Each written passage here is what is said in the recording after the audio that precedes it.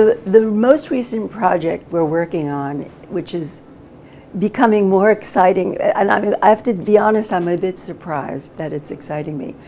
We're creating a MOOC, a massive online open course for MITx.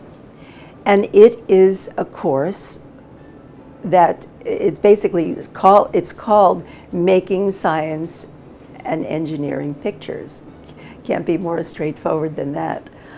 And the wonderful part about it is I have to really sit down and think about what it is that I want to say, you know, basically give away everything I know. I really do want to do that. I want to just tell people how to do all this stuff. The course is, yes, it's teaching the students and the faculty how to make pictures, but it's also about learning to see. And that's sort of my mission in a way, that it's not just about making pretty pictures. You know, this is one of the problems I run into. People look at some of the images that I've made and they say they're very beautiful, and that's nice, but really it's about information.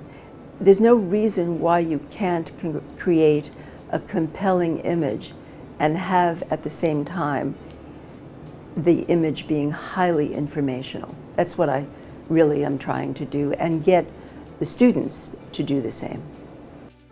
The idea of making an image that is more than good enough is sort of what my mission is about.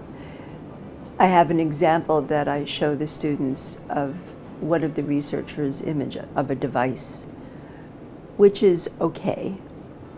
It's a little out of focus, but just by making a couple of adjustments to when I took the image, like, for example, getting it in focus and putting a piece of paper underneath it and shooting at a different angle. It's about changing your point of view, not just staying with the first view that you imagine. It's moving things around. I mean, we have examples of just moving things around and you see things differently. It's more than good enough. That's really it.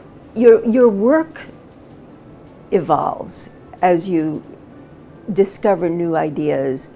Why not do the same with the way you make your images?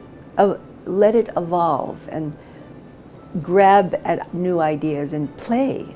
It's actually fun. One thing that's important to consider is the purpose of the picture. That has a lot to do with whether it's good enough. For example, if you were looking for a cover shot, let's say your article was accepted, your submission was accepted. I get a lot of these. After the submission's accepted, I get these panicked emails. They're asking for a cover, can you help? You know, that kind of thing.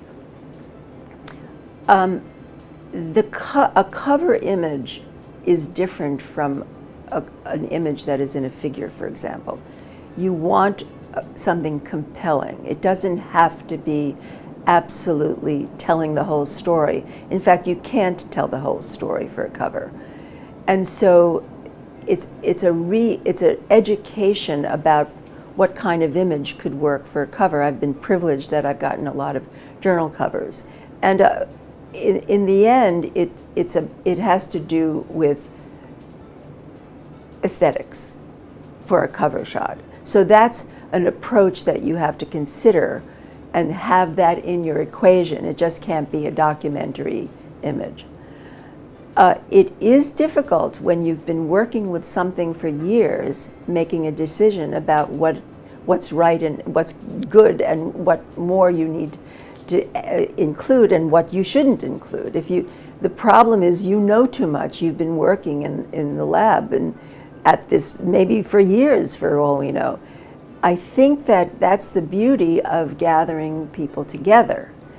That effort of a collaborative nature is something that we're trying to continue on campus.